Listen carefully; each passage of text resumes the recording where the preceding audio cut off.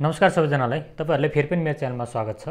र आज चाहिँ हामी समीर श्रेष्ठको मेरो मनमा भन्ने सङ्गको चाहिँ गिटार ट्याप्स लेसन चाहिँ हेर्न जाँदैछौँ है। यसको चाहिँ मैले पार्ट 1 भनेर चाहिँ अगाडि नै हालिदिसकेको छु।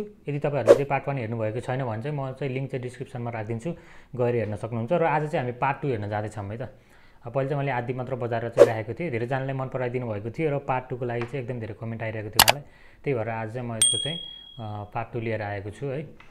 अब हामीले पार्ट 1 मा कति सिकेको थियौँ भने अब म तपाईहरुलाई जस्ट प्ले गरेर मात्र देखाउँछु है त पार्ट 1 को। तपाईहरुलाई सिक्न मन छ भने चाहिँ डिस्क्रिप्सनमा लिंक छ, गएर चाहिँ ट्युटोरियल हेर्न सक्नुहुन्छ है त।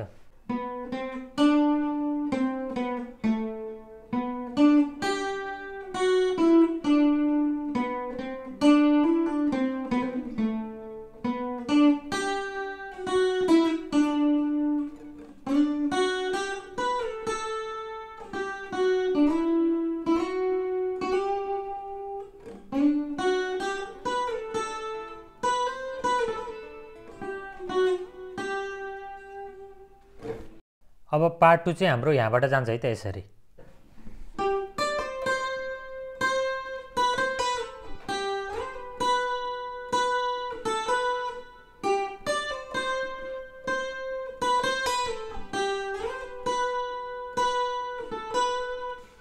अब यो हेरौँ, यो बजाउनको लागि चाहिँ तपाईहरुले सेकेन्ड स्ट्रिङको चाहिँ 8 मा एक पटक अनि फर्स्ट स्ट्रिङको 10 बाट 8 मा पुल गर्ने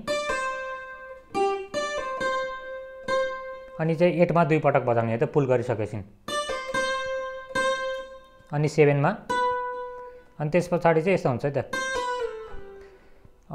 8 बाट 7 मा पुल गर्ने अनि पुल गरेर 7 बाट 5 5 बाट 3 है।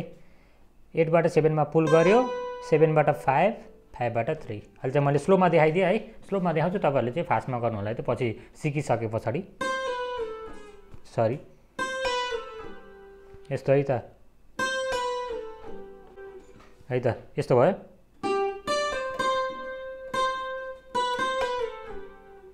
अनि त्यसपछि चाहिँ यस्तो है त।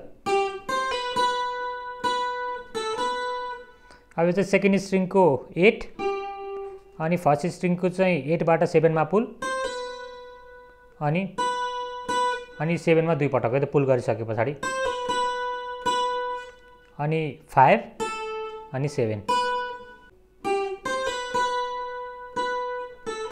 त्यसपछि यस्तो हुन्छ है त। यो बजाउनको लागि चाहिँ फर्स्ट स्ट्रिङको 8 7, सेकेन्ड स्ट्रिङको 10 8 अनि त्यसपछि चाहिँ सेकेन्ड स्ट्रिङको 7 बाट 8 मा ह्यामर एन्ड पुल अप अनि ह्यामर एन्ड पुल अप गरिसके पछाडी चाहिँ 7 8 7 है। यस्तो भयो।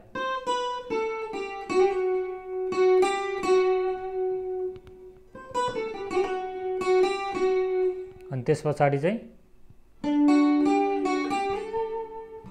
यो चाहिँ थर्ड स्ट्रिङको र सेकेन्ड स्ट्रिङको 7 7, थर्ड स्ट्रिङको 7 सेकेन्ड स्ट्रिङको 7 है। अनि सेकेन्ड स्ट्रिङको 8 र 7 अनि सेकेन्ड स्ट्रिङको 8 बाट 10 मा स्लाइड डाउन, हल्का भाइब्रेटो। अब त्यसपछि चाहिँ यस्तो हुन्छ है त हाम्रो। यो बजाउनको लागि चाहिँ तपाईहरुले चाहिँ यो कान्छी उम्लाले चाहिँ सेकेन्ड स्ट्रिङको 12 मा अनि चाहिँ चोर उम्लाले चाहिँ तपाईहरुको चाहिँ यो फोर्थ स्ट्रिङको 9 मा है। यस्तो यस्तो भयो।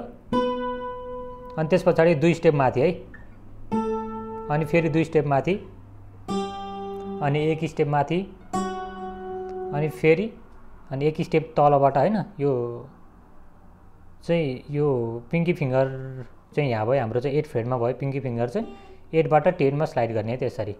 सेकेन्ड स्ट्रिङको चाहिँ 8 अनि चाहिँ हाम्रो फोर्थ स्ट्रिङको चाहिँ यो 5th फ्रेडमा है। यस्तो हुन्छ।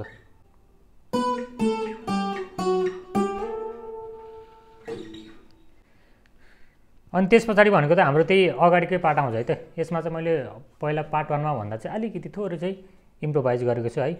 पहिला चाहिँ मैले सिम्पल गरेको थिएँ भने अहिले चाहिँ हल्का स्लाइड मात्र दिने है। अनि यो चाहिँ सेम हो।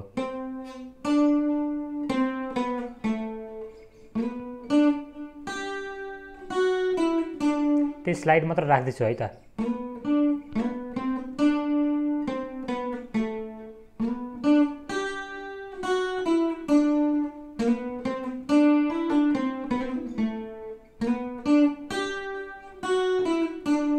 यति सेम छ। अनि त्यस पछाडि अनि यहाँ थिम चाहिँ अलिकति चेन्ज गरेको थिएँ त मैले। पहिला चाहिँ गर्थेँ भने अहिले चाहिँ यो 3 र 2 को साटो चाहिँ 3 र 2 मा चाहिँ ह्यामर एन्ड पुलअप है।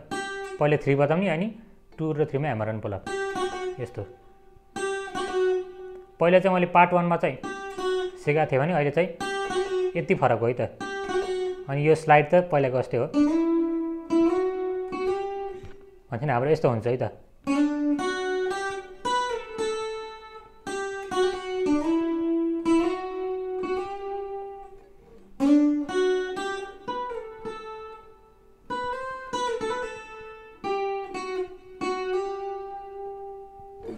र यति गर्छन् हाम्रो लेसन पनि सकिन्छ। र आजको हाम्रो लेसन भने यति नै रहेको थियो। र तपाईँहरूलाई के कस्तो लाग्यो, मन पऱ्यो भने लाइक, सेयर, कमेन्ट र मेरो च्यानललाई सब्सक्राइब गर्न चाहिँ नबिर्सिनु होला त। Thanks for watching guys.